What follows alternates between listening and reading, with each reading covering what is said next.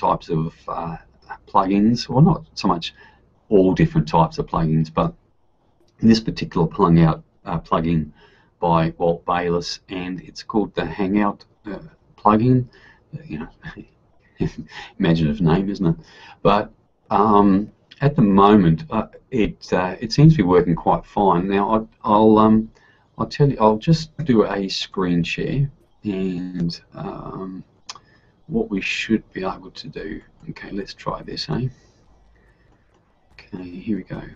You got to remember this this whole community that I'm working with at the moment, or the whole premise of doing these Hangouts, is to get really absolute novices like myself to run through all this without having to worry about if it blows up on you, that it's going to be detrimental to you know, whatever standing you have as an authority, because at the moment I definitely have no authority as a Google Hangout person, and I'm just really keen on learning this.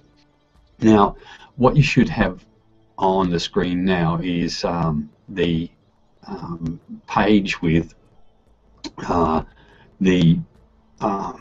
link. If you see up here, this link here, now it's telling you this is what the plugin actually sent out, was a reminder for the, actually this is, okay, so what I did is, I'll just try another screen with you. So let's have a look at this one.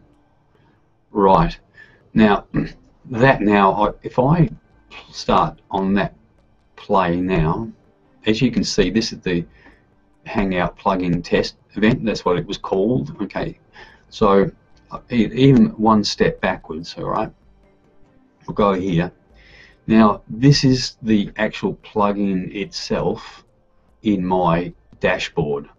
Okay, now when you set this up, right, you've got a lot of features in it that you can set up your if I just X that out, on this you can have a, you know, you can adjust your page design on it.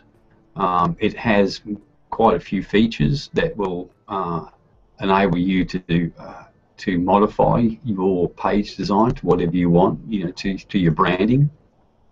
Okay, look, you can just do headers, etc., and it is quite fun to work with it, and it seemed to work really well. Now, look, I won't know until this event's over. It's one of the worst things about it is that when you're testing new things, you really don't know what's happening. Especially is like I have no following on anything, so I'm not expecting people to turn up. So this is the area that you'll get in this plugin. Now, what I'm going to go through is the chat console as well, and then I'm just going to do that small presentation exactly why I really think that this whole technology should be working for, and as entrepreneurs, that it has great value. So what I'm going to go to now this is the presentation page. All right, now if down in this section down here, if I put that up now, and then look, if there's someone there, you know, that is there and for some reason can't join this event online, I'm not sure why or anything like that, but if you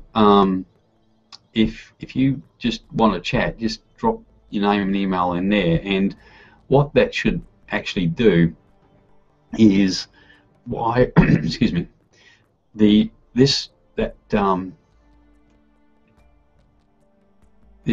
chat function here, this chat console here, I've opened that up in a separate window, and look, this is it here. So what you should be able to do is to monitor questions on your live chat. Now this seems to be a really good thing. Obviously, there's no one chatting there at the moment.